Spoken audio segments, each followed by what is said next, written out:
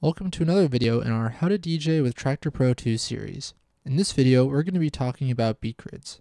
Now that you've analyzed your tracks, you should have the waveform data and a BPM reading. I've loaded up a track here on the left deck, and we're going to be going through how to do a proper beat grid. First thing you want to make sure is that your BPM for the track is set correctly, as this will determine the spacing of the beat grid itself.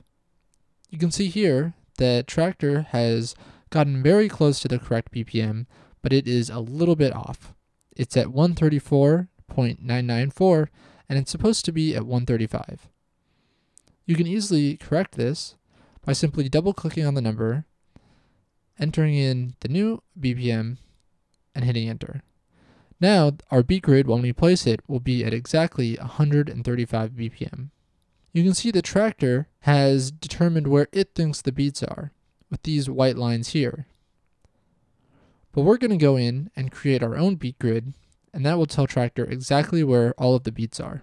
One of the great new features of Traktor Pro 2 is that you can zoom in much farther than you could in Traktor Pro 1. So let's zoom in all the way by pressing this plus button here. Now that we've zoomed in so that we can really see where the first beat starts, we're going to move the beat closest to the track indicator that you see in the center. So we'll just click and drag so that we get as close as we can to the very first beat. And it's okay if you leave a little bit of space, as Traktor will take that into account. Next, we're going to hit this button here to add the grid. You can see that what Traktor thought were the beats was actually incorrect, and those are now gone now that we have our grid. We've got the first beat lined up correctly, but to make sure that the beat grid is correct throughout the track, let's take a look at some of the other beats in the track. I'm going to use the skip beat function on my MIDI controller, and we'll go through a few of the first beats. You can see that all of the beats line up exactly with the track indicator in the center. If there's a large gap between the track indicator and the beat, you'll need to realign your first beat grid marker. But that's just the front of the track.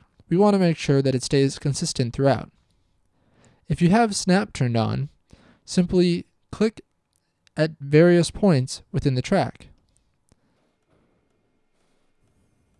You can see that all the way through the track, and especially at the end, that the track indicator and the beats line up correctly.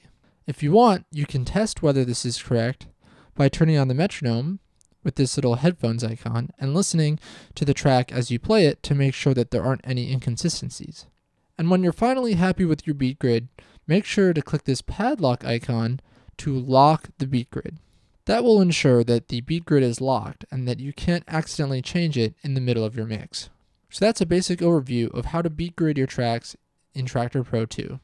Stay tuned for more videos on Traktor Pro 2, and check out all of our other videos at thedjpodcast.com. Thanks for watching.